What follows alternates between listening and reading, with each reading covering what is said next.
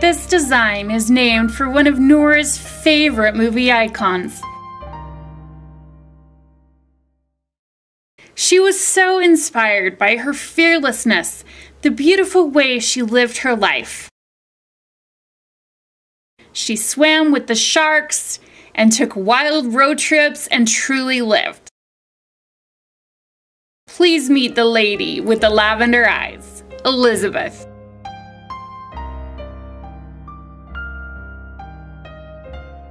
The fascinating Zelda Fitzgerald is the muse and inspiration for this design.